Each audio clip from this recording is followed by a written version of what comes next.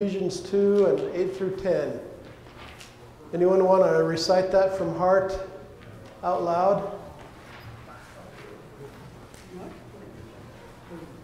Tomas, you got it? No? You got it in your Bible though, right?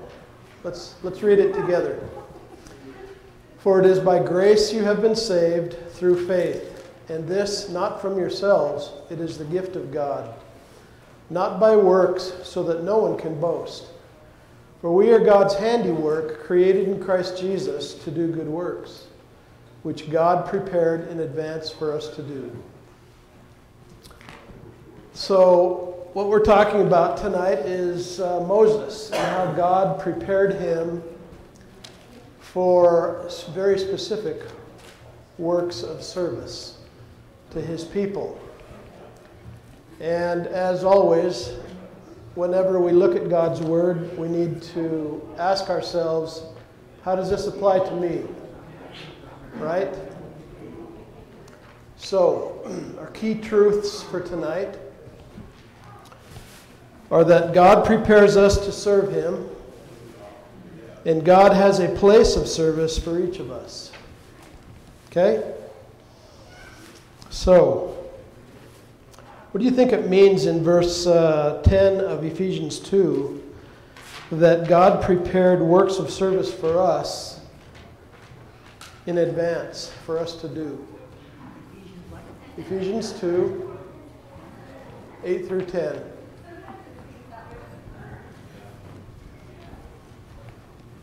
Scott? Well, I think it's referencing the different ways that God has worked in our lives, even maybe before we were Christians, but even during the time we became Christians, to prepare us for different opportunities that we might have in ministering to others, and probably even utilizing our spiritual gifts. Okay, good, thank you. Any other thoughts on that? I think He's prepared each person with gifts, whether we use them for Him or for the world. Okay, I agree with that, because that's what God's Word says, right? Yeah. So, can anyone think of a parable that relates to that Jesus spoke during His life in physical form on earth, that talks about using what He's given us? And then, anyone? The talents. Kind of summarize that for me. The parable of the talents. Yeah. Well, one person, like the servant had 5, and then the other servant had 3, the other servant had 1, and he went out and used them and grew them, and then used them and grew them, and the other one hid it in the ground. Okay, and what happened to, how did the boss man deal with the guy eventually who said, I don't like the way you do business, so I just hid mine in the ground? He was not rewarded. Huh? Okay, worthless servant.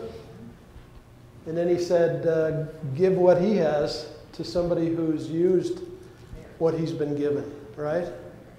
So what he had was taken away. Good. That's exactly the parable that I thought of too. Thank you. Okay, so think about those of you who are working right now for a living, those of you who may be retired.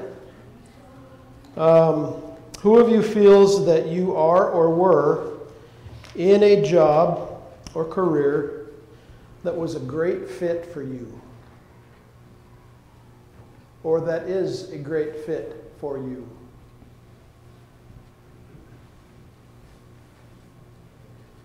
Scott Lucasen. Well, I think it helped me a lot to grow up with a dad who was a funeral director in my funeral directing career. I think, God also enhanced that tremendously when I became a Christian. I don't think I could have done what I was able to do had I not had my relationship with God that I had. So part of your preparation was growing up with a father who was a funeral director. Strange coincidence, my dad was one of those too. but God wasn't preparing me to be a funeral director. So isn't that interesting? Anyone else? Feels like the career that you did, or even part of your career, or maybe just a job that you had for a while, was a perfect fit for you. Bob? You know, I consciously made a decision in May of 1975 to quit college. And the reason is I was very, very introverted, and I was very attracted to salespeople. And I actually I purposely actually walked into an insurance office and asked for a job, and they hired me, and then they didn't really train me in it. Over the next few months, there was one interesting thing that happened, but I ended up getting into the cookware business. And in the cookware business, it was a small party type of deal, and it was really, you memorized what you did, and I became very, very successful at that for a couple of years. You were a cookware party animal. Yeah, that's right. Okay. And I did very well at it, but it really, having something that was repetitive and interacting with people in a small group and that kind of stuff, it became very comfortable for me, and it did help me accomplish, some of what I was trying to do in becoming more, more of a people person and more outgoing than I was. Because Matt Burleson always laughs, but when I say this, but it's really true. I am an introvert that has tried to force himself to be extrovert. Yeah. Okay. Good. Doris? I've always loved working with kids, and I think with the kids, it starts to plant the seed of God. And over the years, I've noticed how kids grow and know about the Bible, and how many people actually came to Christ because of it, too. Yeah. So, as long back as you can remember, you've loved being with kids, loved children, and that's prepared you to be, to do what you do for a living. You're a child care giver, provider. Yeah. God blessed you with that gift, and it's something that you obviously were and are passionate about. So it's a good indication. Yeah. And it's a great way to serve people too. Yes? Mine's the same as Doris, but I didn't like kids. I didn't want kids. I thought my life was on a certain track, and then I got pregnant, and so I got out of the Air Force to have more kids. I didn't intentionally move because I knew I couldn't do what I was doing in the Air Force and have a bunch of kids. And now I stay home with kids and I homeschool, and I love it. Yeah, good. So it's the same as Doris, except for I didn't start with a love of kids. Maybe you did and you ignored it for a while? Yeah. Yeah? Okay. It's interesting about that's what I'm doing. Good. Okay. Anyone else? I was thinking about me when I was preparing this to lead this discussion. And, Scott Laird and obviously Scott Lucasen and I, we grew up together in Three Forks, Montana. And when Scott Laird and I were in the same class from 6th grade all the way through graduating. And Scott, when we were seniors in high school, Scott was the student body president, he was the senior class president, and he was the Letterman's Club president. And I was the vice president of each of those. So we were, I don't know that you'd call us a dynamic duo, but we were a duo in many aspects of that. And I thought about that, and I was like, I was always more comfortable kind of being in the background and not the forefront, doing things that were useful and needed, but not necessarily wanting the limelight, Never really wanted to be the president of anything, but I was okay with vice president. So I thought that was interesting because that God led me to opportunities in the Air Force to be a guy that's protecting our nation from 40 feet underneath Montana. So I was, I was out of view of most people, but I really enjoyed the responsibility of that without being in the limelight. So it's kind of interesting how that worked. Oh, also, I had a knack for singing ever since I can remember. And I realized that that's a gift that God gave me that I should try to use to encourage the church eventually. Like Michelle, it was a gift that I wasn't comfortable with or maybe tried to ignore when I was younger because, again, I didn't like, my music teachers would always ask me to do solos at holiday concerts and stuff, and man, that was uncomfortable for me, but I did it. So just some interesting ways that God was preparing me for works of service. Anyone else? Okay, let's discuss how God prepared Moses for the special assignment God had for him. When Genesis ended, Joseph had favor with the Egyptian Pharaoh, and the name of Joseph's God was revered and honored. Why was that?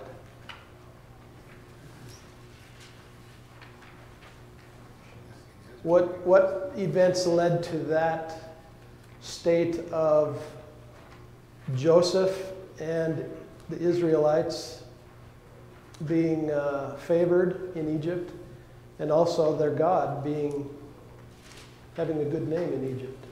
Well, the Lord blessed Joseph. Okay. In every position he filled, and he really saved that country from the famine. Yeah. Everything else through God, right? God did it. God used him, and so because he did that, and Pharaoh saw it, that was definitely the pinnacle of getting the information out there. Was through Pharaoh, and of course he would have done that. And Joseph always gave God the credit, right? Absolutely. Yeah.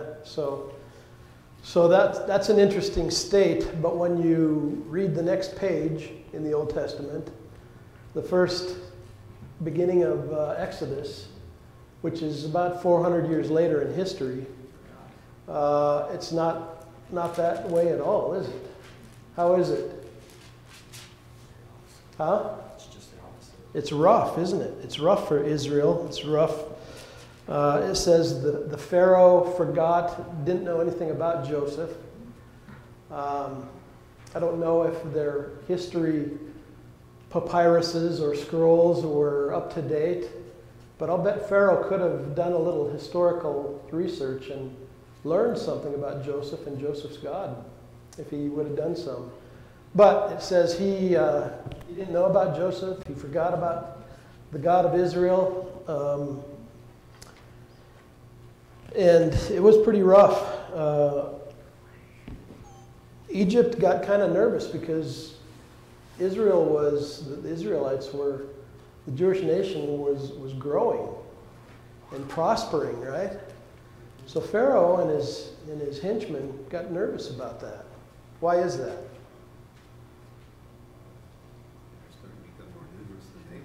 Okay, and what's the threat there? Takeover.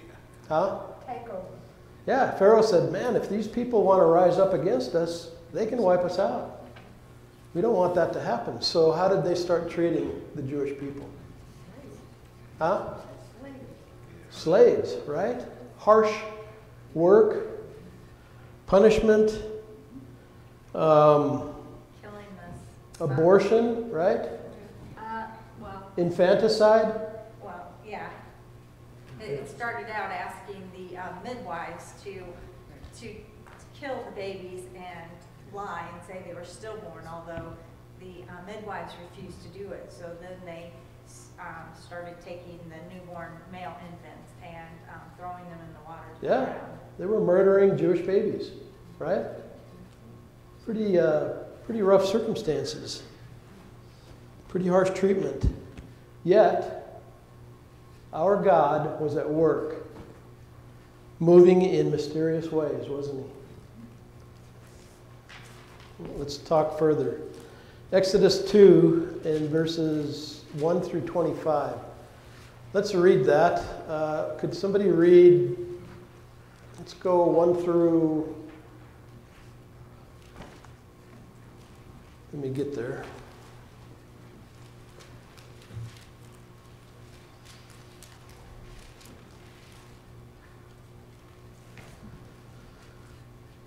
One through 14. Who would like to read that for us out loud? Scott? 1 through 14. Yes. Now a man of the tribe of Levi married a Levite woman, and she became pregnant and gave birth to a son. When she saw that he was a fine child, she hid him for 3 months. But when she could hide him no longer, she got a papyrus basket for him and covered it with tar and pitch. Then she placed the child in it and put it among the reeds on the bank of the Nile. His sister stood in the distance to see what would happen to him. Then Pharaoh's daughter went down to the Nile to bathe, and her attendants were walking along the riverbank. She saw the basket among the reeds and sent her female slave to get it. She opened it and saw the baby. He was crying, and she felt sorry for him. This is one of the Hebrew babies, she said. Then his sister asked the Pharaoh's daughter, "Shall I go and get one of the Hebrew women to nurse the baby for you?" "Yes, go," she answered. So the girl went and got the baby's mother. Pharaoh's daughter said to her, "Take this baby and nurse it for me, and I will pay you." So the woman took the baby and nursed him. When the child grew older, she took him to Pharaoh's daughter, and he became her son.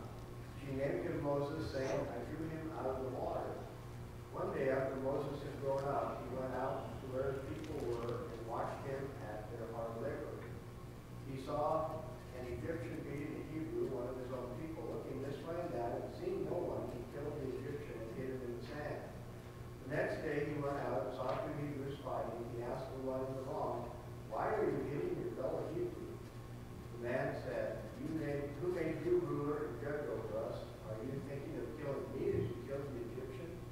Then Moses was afraid and thought, "What I did must have become known." Okay, thanks. So, we see God at work here in saving Moses from the Pharaoh's edict of being killed. Interesting thing that I learned today, the Hebrew word for basket is the same word as it is in Genesis Genesis 6, where the scriptures talk about the ark. Isn't that interesting? So God used a water vessel, and what did she coat it with? Pitch and tar, right? Same thing that was used for the ark by Noah. I thought that was interesting. I'd never heard that before. Maybe I had and I forgot it, but interesting factoid there. God was using a water vessel in each circumstance to preserve his people. God is powerful, isn't he? Amazing.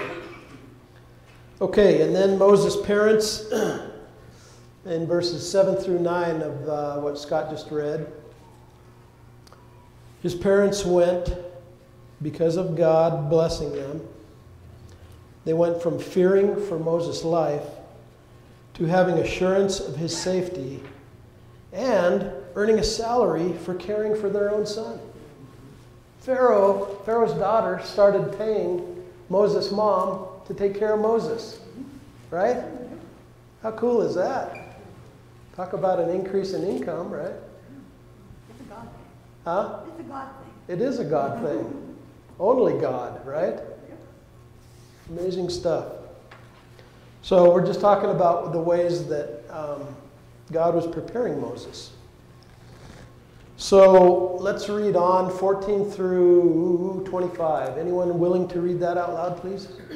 15 through 25. CJ, thanks. When Pharaoh heard of this matter, he tried to kill Moses. But Moses fled from the presence of Pharaoh and settled in the land of Midian. And he sat down by a well. Now the priest of Midian had 7 daughters, and they came to draw water and filled the troughs to water their father's flock. And the shepherds came and drove them away, but Moses stood up and helped them and watered their flock. When they came to rule their father, he said, "Why have you come back so soon to me?" So they said, "An Egyptian delivered us from the hand of the shepherds. And what is more, he even drew the water for us and watered the flock." He said to his daughters, "Where is he then? Why is it that you have left the man behind? Invite him to have something to eat." Moses was willing to dwell with the man, and he gave his daughter Zipporah to Moses. Then she gave birth to a son, and he named him Gershom. For he said, "I have been a sojourner in a foreign land." Now it came about in the course of those many days that the king of Egypt died. And the sons of Israel sighed because of the bondage, and they cried out. And their cry for help, because of their bondage, rose up to God. So God heard their groaning, and God remembered his covenant with Abraham, Isaac, and Jacob. God saw the sons of Israel, and God took notice of them. Okay, thanks, CJ. So, back in Egypt, Moses sees an Egyptian mistreating other Hebrews, right? And he kills the Egyptian. He thought he could do it. He thought he did it, and no one knows, right? He thought it was a secret. But what's the lesson in that? Nothing says. Your sin always finds you out, right? So Moses was trying to fix things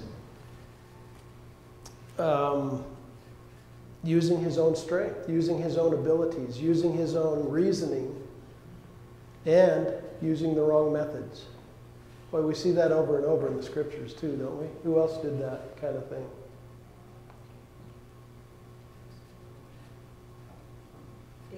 David. How so? Okay. He sinned by committing adultery with another man's wife, and then he tried to cover it up, right? By having the husband killed in battle, making sure that he was killed in battle, right? So David was trying to fix things his own way, using the wrong methods. Any other thoughts on that? Bob? I want to say something about the Pharaoh's daughter. and I that see is- smoke coming out of your ears. Go ahead. Well,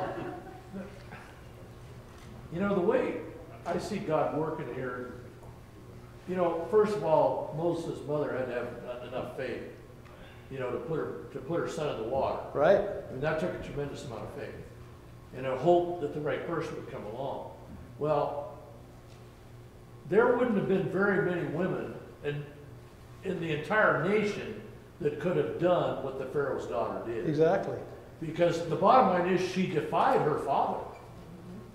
What she did was in complete defiance. God knew her heart. And so it was really the biggest thing I see in the whole thing, early on, is the aspect that God knew the Pharaoh's daughter's heart. And one of the things, we live in a nation, there's a lot of crazy things going on. And I find that as a phenomenal opportunity. There are people asking questions. And we need to be ourselves prepared to look for those people. And just ask them, what do you think? And not so much preach at people as ask them, what do you think of this? Yeah. And I think that, because again, I mean, it's real clear in the story. She says, this is an Egyptian baby. Yeah, she knew. There was no confusion. And I think already in her heart, what was going on in the nation deeply concerned her. Yeah. Could Because be. again, I mean, here, she had everything, and God knew that, but God knew her heart. And we don't know people's hearts until we ask the right questions or put opportunity before them. Exactly. Good thought. Thank you. So, Moses tried to make things right using his own strength and his own reasoning and the wrong methods. And he got found out. What did he do? He flees to Midian and becomes a hero to 7 daughters of, what was his name, Reuel? Yeah. And he was so grateful for that he helped his daughters, that he welcomed Moses into the family. and said, you can marry any one of my daughters. And he did, and he had a child, had a couple children. And what did he become? What did he do for a living? A shepherd. Who else was a shepherd in the Old Testament? David, right? Two great men of God who had some experience as shepherds.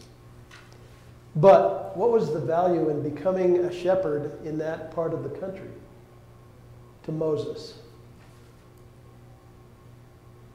He learned how to navigate that wilderness, right? Would he need that in the future? Amazing, isn't it? That's some cool stuff. Well, you're welcome to join my family. The only job I got is you can help me watch my flocks, right? And he did it for 40 years. I have never had one job for 40 years. The Air Force put up with me for 20, right? Can you imagine being a shepherd for 40 years? But the value, one of the values in that was he learned how to protect. He learned how to navigate in a wilderness that he was going to come in contact with later on as well, right? So we see God preparing Moses all along his life journey to use him as his agent to address God's concerns. What were God's concerns at the time? Last verse of what CJ read. The Israelites were crying out. Because they were Enslaved. right. They were enslaved. They were in bondage, right? You know what? God's concerns are still the same. He cares about people who are in bondage. What did Jesus save us from? Bondage to sin, right? Yeah. He saved us from that. So God's concerns are consistent. Here he wanted to free his people physically, but big picture, Jesus is going to come on the scene and save as many as who would accept him from spiritual bondage. Slavery to sin and Satan and death, right? That's good stuff. Okay. So, our two key truths. God prepares us to serve him. And this is what I want you to think about to make this practical. How has God prepared you to serve throughout your life? And I want you to think about some of the details of that. We've already talked about, some of you have already shared some of that with us. But what a great thing if you're struggling any day to think about something to give God thanks for. Thank him for how he's prepared you to get to this point in life, you know? So God prepares us to serve him, and he has a place for service for each of us. So we need to trust God through the circumstances of life, knowing he can use anything to prepare us to serve him. God can use good, bad, and ugly in our lives to prepare us if we're open to his guidance. Okay, let's look at some passages in Exodus chapter 3.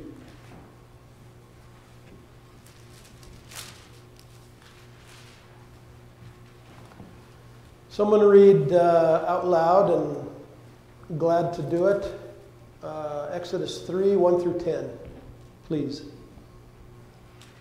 Bob?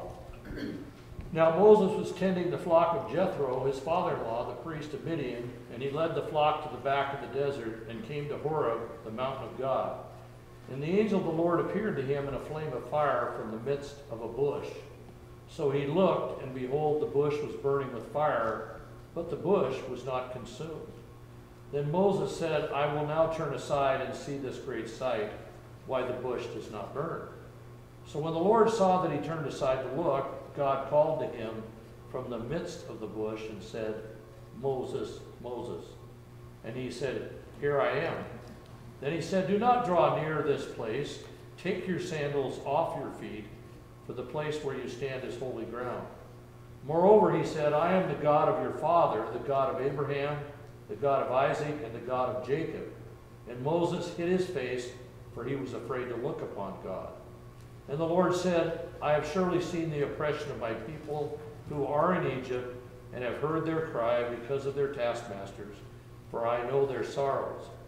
So I have come down to deliver them out of the hand of the Egyptians, and to bring them up from the land to a good and large land, to a land flowing with milk and honey, to the place of the Canaanites, and the Hittites, and the Amorites, and the Perizzites, and the Hivites, and the Jebusites.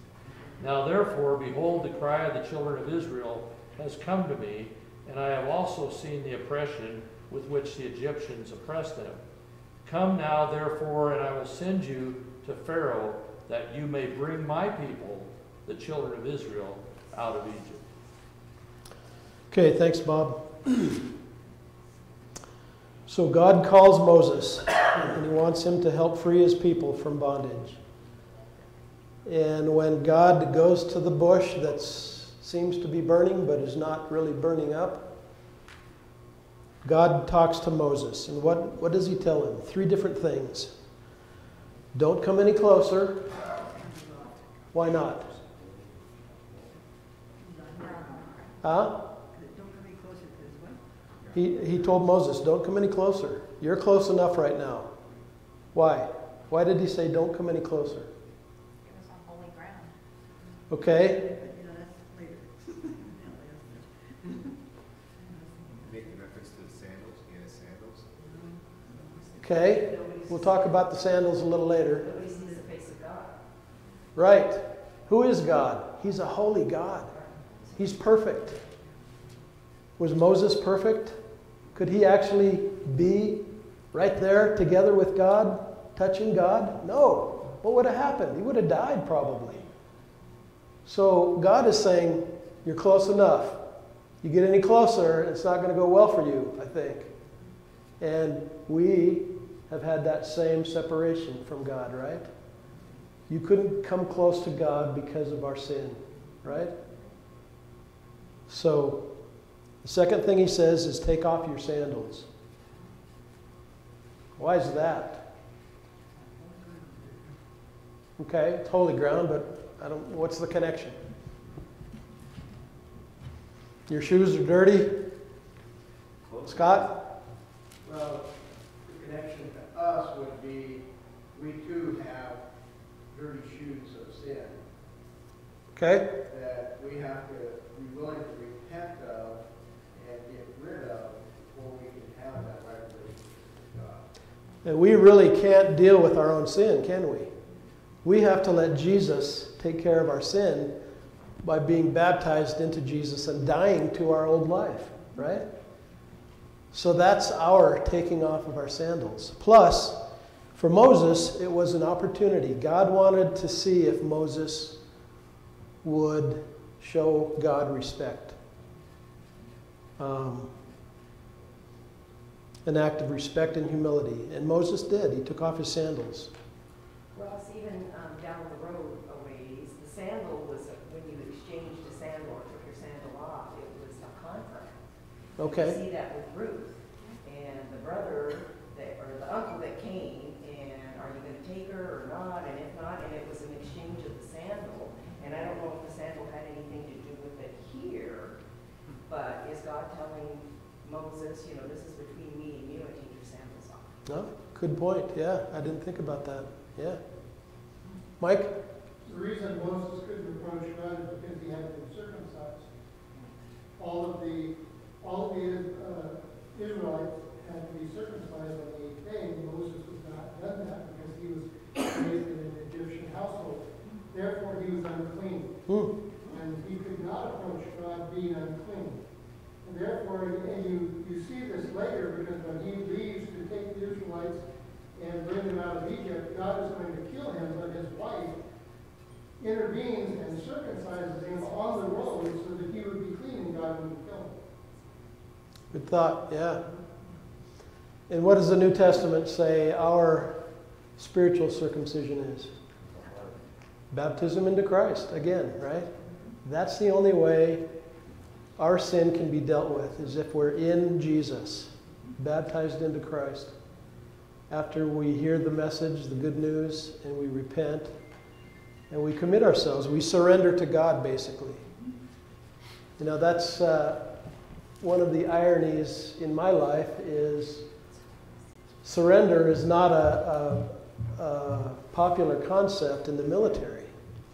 But surrender has to take place if you're going to be walking with God. You have to surrender to God's lordship, right? So, interesting stuff there. So, don't come any closer. Take off your sandals. And then he says, I am the God of your father, Abraham. I'm the God of Abraham. I'm the God of Isaac. And I'm the God of Jacob. What was the relevance of God saying that to Moses?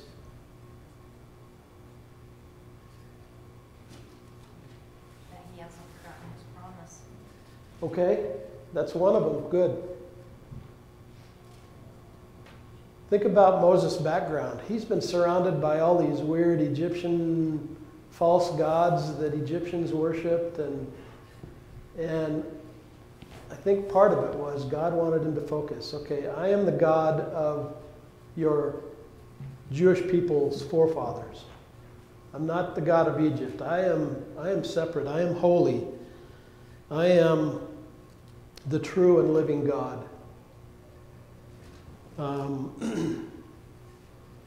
So God wanted Moses to know for sure who he was. Okay, so Moses' good work that God called him to do was what? What was God preparing Moses to do for all of his life? Free the people, right? Free the people from Egypt.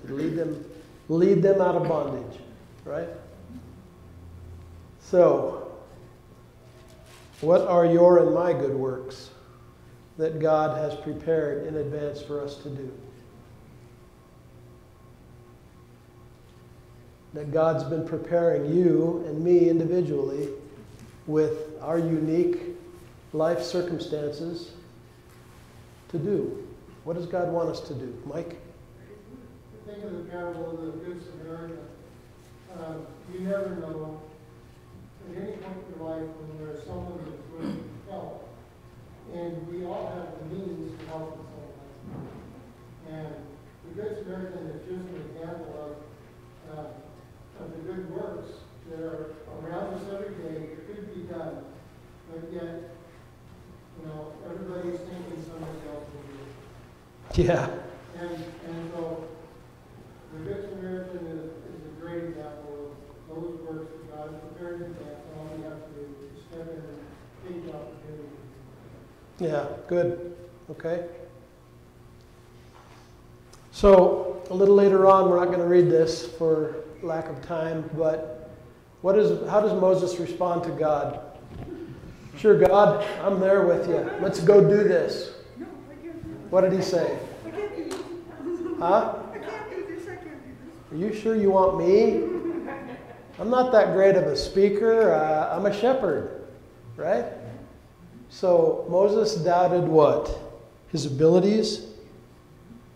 And what did God say in response to that? I'm going to be with you through this. And that's a promise that we have too as well, right? As God said, I'm going to be with you. Where? Where does it say that? Where is it written? Huh? Everywhere. Give me one example. Matthew 28, verse 20. I will be with you always to the very end of the age. Right? Joshua. I will never forsake you. Isn't it great to see? It's just cool to see how God dealt with his people, said the same things back then as he tells us today. Anna said Joshua. In Joshua, be strong and courageous. Right? With you always. Right, exactly. And then Moses also doubted what? He said, okay, when I go talk to your people, they're going to ask me, Who is this God? How do you know this is God that's been talking to you? And what does God say? Tell them what? I am who I am.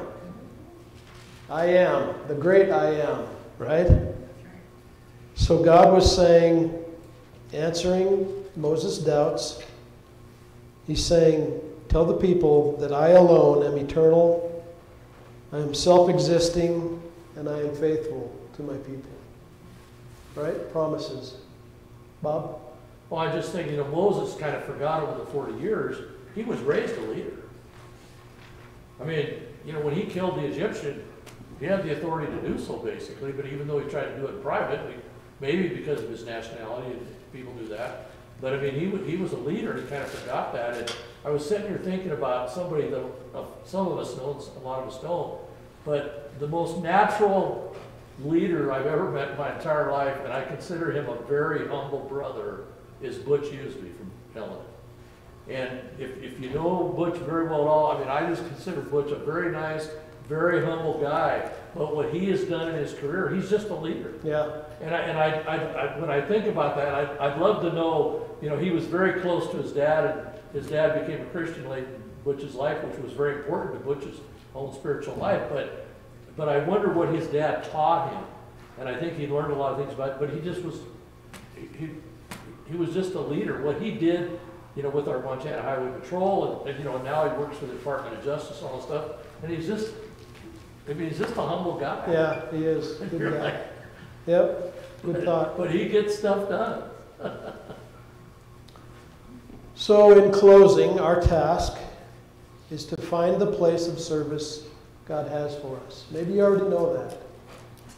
Maybe you already know where God wants you to serve, how he wants you to serve, what gifts he's given you. Some people don't know that for themselves. So, those who don't know, how do we find that place of service where God wants us to serve? Great things will be put in front of you. Okay, opportunities, right? Yes. Opportunities to serve. You may be qualified or not qualified. Right. But you do it, and then you get qualified. If someone in the church says, hey, I've noticed this ability in you, would you be willing to do blank? Give it a try. Give it a shot. Because God may be using that person to say, you need to use this gift. And I'm going to bless you in using that gift. Right? So opportunities, how else? How else can we find where God wants us to serve? Diana? I think oftentimes God puts us in situations, not always situations that we want to be in or go through them, but God does that so that we can reach out to others who later are going through that same circumstance. Yeah. To give them hope and encouragement. God can use the stuff that you have suffered in life and the stuff that I have suffered in life to bless other people. Because suffering is pretty much universal, isn't it? Everyone goes through tough things. So ask God, hey, is there something that I've gone through that I didn't really enjoy that I can serve you in, Lord? Pray for God's guidance. God, guide me in the ways that you want me to serve. Because that's what we're here for. Volunteer to serve. And also there are tools. Gifts analysis, right?